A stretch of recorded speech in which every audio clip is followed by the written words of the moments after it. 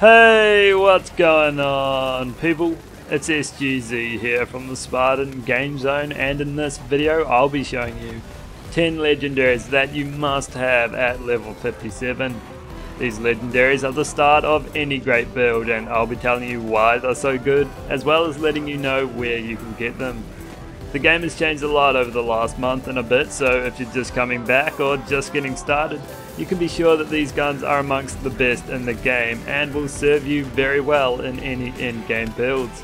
There's no DLC 2 weapons on this list. I plan to make a video separately on those as it's filled with great guns, but that also means that you can be confident you can try out 90% of these weapons, as I have picked one from the first DLC. If you enjoyed this video, I'd appreciate it if you could drop a like to help keep me motivated and keep me uploading videos, and let's crack into it.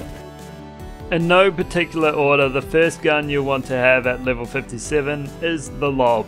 If you haven't been around for a while, you may be questioning my sanity, but no, the Lob is actually good now. Better than good, in fact it's amazing.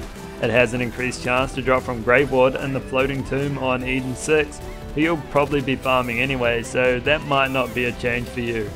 The Lob can come in any element and fires 3 slow moving elemental orbs in a 3-round burst pattern. Because they move slowly, you need to get close to your opponent to hit them, but when they do, they deal some serious damage. Its elemental damage is also high, and it's surprisingly good with ammo too. I do find though that sometimes the orbs can go straight through your target and deal no damage. This can be frustrating, especially in clutch moments. But overall, the Lob is a fantastic gun, and there's very little weapons in the game that can even get close to it when it comes to pure damage. Another weapon you should have at level 57 is the Maggie, which has an increased chance to drop from Tremendous Rex, the final boss of the Cistern of Slaughter. The Maggie is a shotgun pistol similar to the Purple Mashes, but it has a considerably bigger mag size and an extra pellet. It's a shotgun pistol with the power of a shotgun and the mobility of a pistol.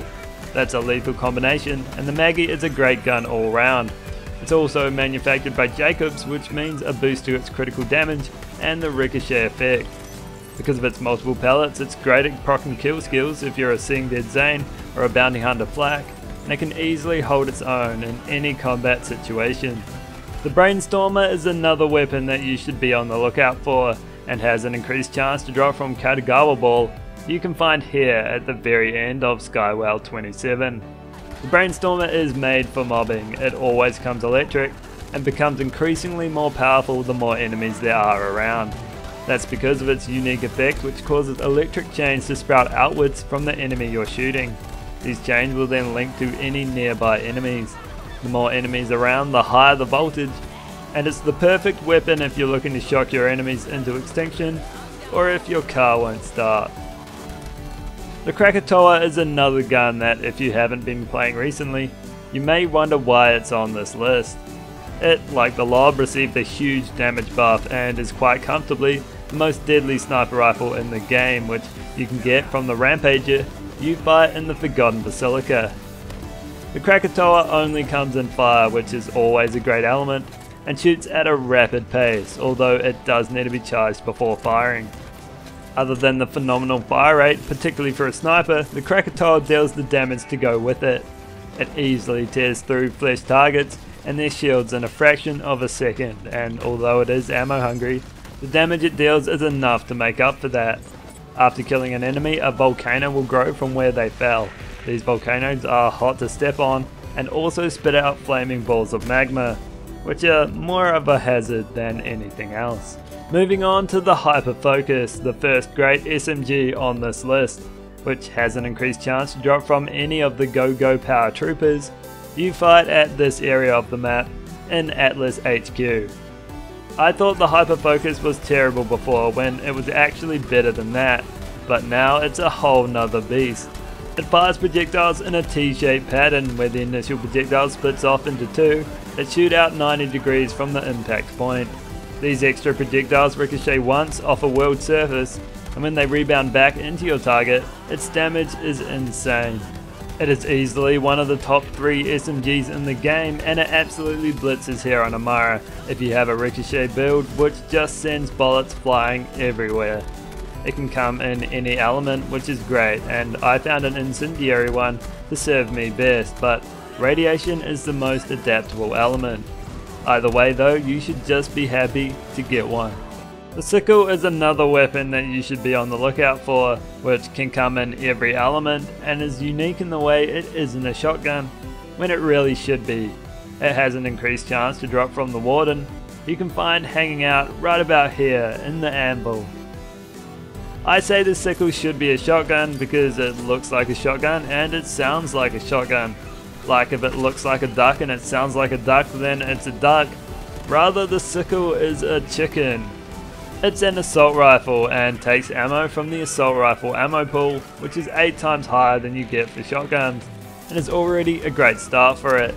However, that's not why it's on this list. There is one sickle in particular that deals monumental damage compared to the others, and that's the boom sickle, which I'm yet to get at level 57. Instead of seeing a times 10 or so by the card, you'll just see a massive number. That's because it fires exploding pellets that deal splash damage. A normal version of the sickle is good enough, as you can see here from the gameplay, with arguably the worst version. But just imagine what a boom sickle could do. The redistributor is another gun that you should get at level 57, mainly if you run as Zane, although it is still good on other Vault Hunters. It can come in all the elements and can only be dropped by Wotan, who you fight in the melee one takedown. It's much better on Zane compared to the other Vault Hunters because of its effect, which causes the 7th bullet to be amped and all amped bullets to chain to nearby enemies. With Zane though and his barrier, every bullet is amped and therefore will chain. Each chain deals the same damage as a single bullet, and you can have multiple chains piercing multiple enemies. This creates a powerhouse of an SMG all Zane mains couldn't live without. Moving on to the OG of SMGs now, and we have the Cutsman, which is a melee 1 SMG that only comes in shock, fire and corrosive, the classic elements, and for that we should respect it. It can be obtained fastest by defeating Borman nades you can find here in the Meridian outskirts. The Cutsman is just great all round, great at mobbing, great at bossing. It fires a pair of slow moving projectiles that form a laser between them. This laser grows wider the longer it travels and will continue travelling until it hits a world surface. It's a great effect and allows each pair to slice through enemies, dealing extremely high elemental damage. Its damage over time is great too, and it's always a safe bet to get you out of trouble. The Ion Cannon is another great gun that you should look to get. It can come in every element and can only be obtained by defeating the Fabricator, who you fight at the very end of Jack's Secret in DLC 1.